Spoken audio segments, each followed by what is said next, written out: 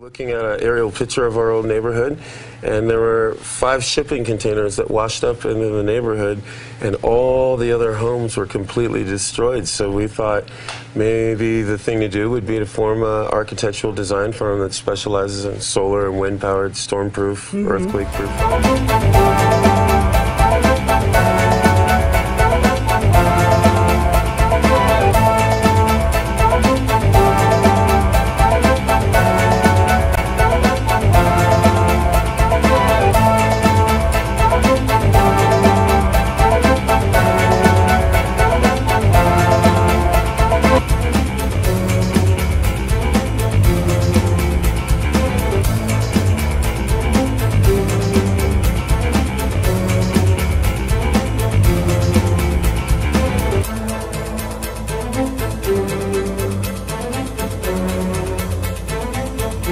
My name is Roy Moffis.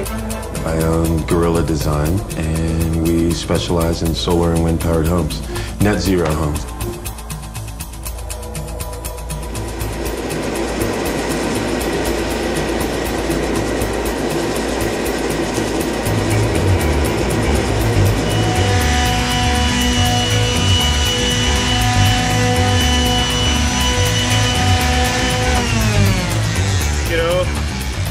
We're all trying to get together to find new ways to find solutions, you know? It's not just... I think it's pretty easy to stay focused on just the problem. That's the easy way out, I think.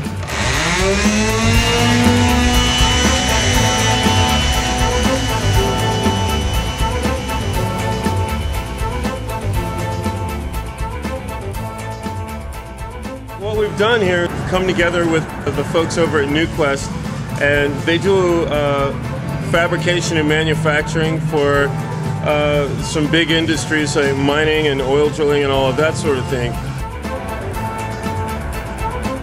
We've gotten our technologies together to come up with a better solution.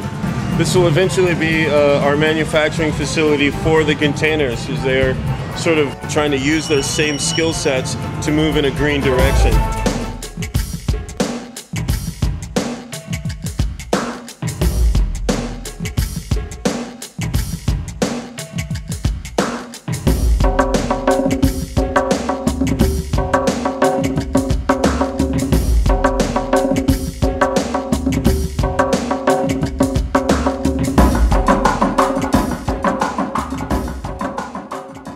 This right now, we're at 440 watts. But we've got 1,000 amp hours of battery. And the wind turbine is a 1.5 kilowatt.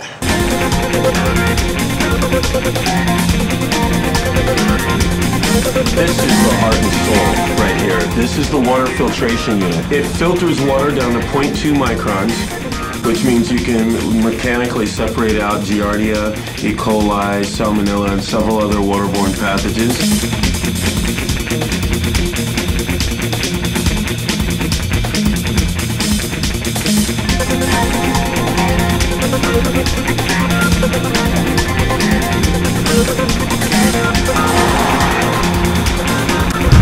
This is my whole life. This is what I do, and like I do it all across the country. It's really starting to expand way more than I ever thought. You know, we also designed an emergency disaster relief unit.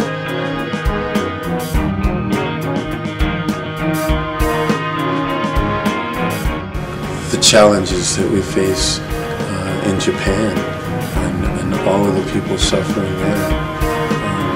Throughout China, I mean, it literally happens every day. Joplin, Missouri, we're looking at the floods in Alabama and Mississippi and Louisiana, and it just goes on. And I think that the time for ducking our heads and trying to pretend like it's not happening is gone. Do you have any projects kind of ready to go with emergencies and disasters? And then you well, use I've been ready to go for a long time. It's really about funding. It's about getting in front of the right people. Right. Like, because somebody at FEMA is going to go, like, if I can get it to that guy, just show him. What it really turns into is about enlisting and enrolling people. Right. You know, I got to a point where I stopped trying to enroll folks. Like, if I had to convince you that solar power, Yeah, you're not the right yeah, person. no, I'm not having that discussion. I'm not wasting my energy anymore. I happen to live in Utah, so what I did was I just said, you know what, promotion, schmomotion, I'm gonna just do it and show people. Right. And I think that's what people want to see. With you having this done, this could be the, really the springboard for all kinds of other stuff. It's well, cool. I've got other projects. Where are they? In Salt Lake? Yeah, we actually, I see them. well, we built the very first shipping container structure in Salt Lake, and we actually worked with the city. This is like last year. Where at? At 1165 East Princeton in Sugar House. No way. Yeah, we actually we worked with the city and amended building code.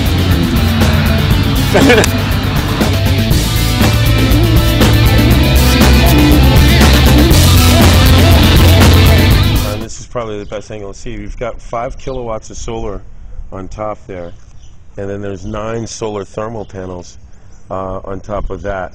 So those are tied into the swimming pool, and we'll show you that here in just a minute. We use the swimming pool as a geothermal heat sink to run the snow melt for all of this.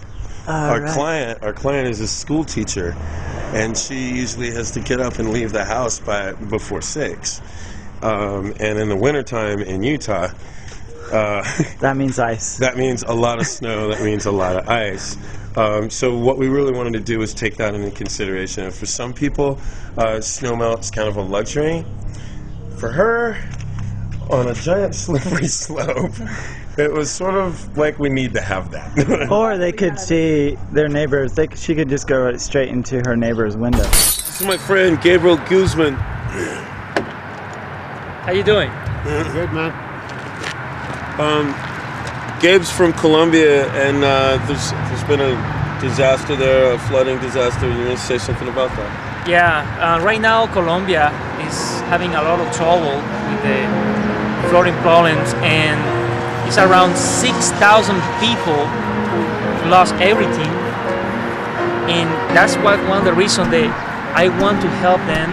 So I contact the president of Colombia and explain to him what I can do to help those people. I mean, because the people who lost everything, the house, inside, the furniture, I mean, bags, cotton and clothes, everything. They lost everything what they have. And so one of the former president's brother contacted me and he said, man, I need your help. I mean, please, with all your knowledge and all your contact people that you have in USA, please help me to find some solution, and quick solution and cheap solution for those people to have a decent houses and increase the quality of their life. Right. So that's basically. So what do you think? So I think the Gorilla Design is the best option that we can get for them, because it's all green and it's all what we need. We already have the electricity from our sun, and also the water resource that we have, and they're gonna live happy on those kind of quality houses that we're gonna provide to them. Helmer at DNA 10. If you say a few words about Helmer. Yeah, Elmer. I mean, he owns a company and an architecture firm who also want to find some alternate prototype houses, fusionize or integrate the environment with our design.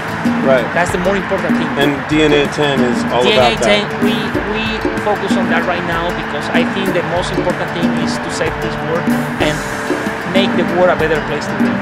We are gonna make a good thing in the future to work together. Definitely, man. Okay? Definitely, I really appreciate it. No, you're welcome. So the pleasure is mine. So hopefully we have more people like you with these great ideas to save the world and to make the world a better place.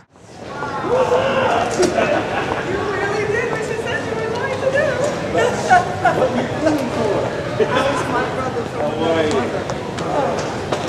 Do you know how much ass we are about to kick? Do you have any idea? I got to tell you. I am here working on a project, an RFP that came out from the city of Boston to build E+ urban design buildings, and I came out to meet with Gorilla Design so that I could get a clear understanding of how to build with reused cargo containers, steel structures for sustainability purposes. At this time in the state of Massachusetts, I'm the only female weatherization contractor. I'm the only minority company that actually made it through all of those hoops and loops. So I'd like to say thank you. Thank you, Gorilla Design. Thank you, Platt Engineering. Thank you, Alex. Thank you, Kevin. Thank you, everybody, for being supportive. And keep a lookout for Team Alchemy. You don't have to compromise luxury or your standard of living in order to be green. And I gotta say to that, every challenge offers a new solution. And honestly, the reason I'm so bold and so confident about facing those challenges is because of my team, is because of the community of support around me and all the folks. I mean, there are so many people, and finding folks that are leaders and followers, and really providing a space for people to contribute. Alyssa, she is the person who inspired me to start playing with architecture. There's Chuck and Marianne and Rupert and Troy and all the guys at Heliocentric and all the guys who are out there trying to make a difference at the city of Murray, the city of Salt Lake. There's Del Solio, who is the only biodiesel provider in the valley. They actually have sponsored us moving the container around. There's George, the guys at All for One Towing. Pepper Provenzano with Tree Lake. He moved to Arizona and gave me presentation boards that I ended up taking to Anaheim, California, that led to the Spain thing happening. It's all so interconnected. Michael Andrews, who has been a supporter for a while and just recently really redoubled his efforts. And there's Alan, Alan Oliver, all of the hours of editing. Leah at Green Beginnings, creating a program or supporting a program for vets returning home from Iraq and putting them to work at green businesses. There's Gabriel and Helmer down in Colombia, working with DNA 10 and all of the things that we're doing to try to get help to the people of Colombia. Eric Aragon and Dominique, his wife. They were always pushing the edge. What's interesting is that you can't spill clean energy. The wellhead does not burst on a wind generator. When we look at the cost of energy, then I think that we really need to have the discussion about the cost of spills. We need to take into consideration the cost of having a tsunami destroy a nuclear power plant and create a toxic situation for the whole planet. What's the cost of that? And I'm sure that when we do the cost analysis for that versus how much money GE saved with the walls of the containment facility, yeah, I'm pretty sure that we could go ahead and spend the extra money on the walls. And I just think that we're not having a genuine conversation because maybe we're not realizing all the elements. How much does nature do for you for free? All of those trees filtering out all that air. You think about it, if we had to run machines to clean the air, how much would that cost? What does it cost your child coughing all the time because of bad air quality? Asthma attacks, neurological agents in the air. What's the cost? What's the real cost? And what's the cost of doing nothing? This is an opportunity for us to rise together and as one to answer these challenges. I really believe this to be our finest hour. I think we've yet to see all the great things to come. That's what I'm working on.